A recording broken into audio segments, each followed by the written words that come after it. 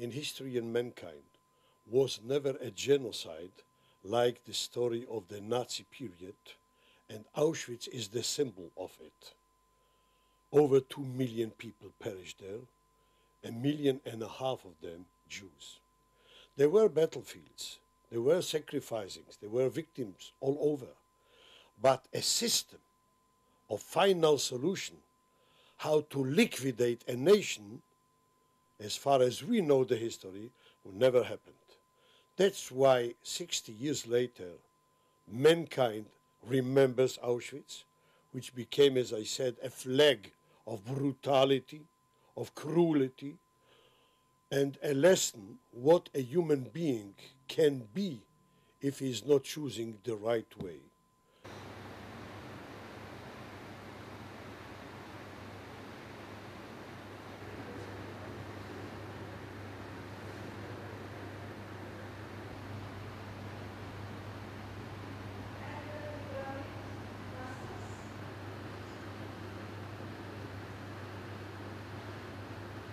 For me, Holocaust is one thing, a thing that you can never forget and you are not authorized to forgive. I remember the events of that horror. I was liberated less than 8 years old.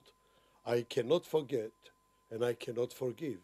I do remember, and I do all the efforts last 60 years in order that this horror will be unforgettable, will be always remembered, to promise that such an event will never reappear, not against the Jewish nation, not against another nation at all.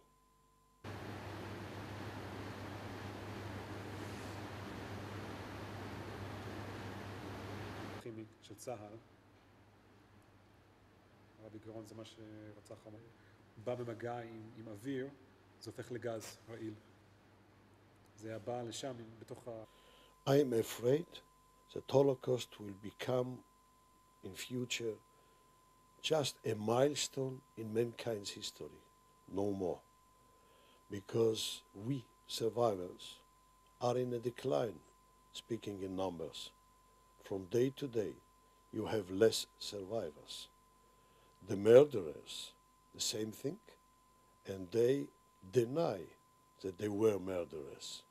So it will be a station in the long history of mankind, and I'm afraid that events like in Kosovo, Rwanda, Zaire, Biafra, and many other places can, God forbids, appear again.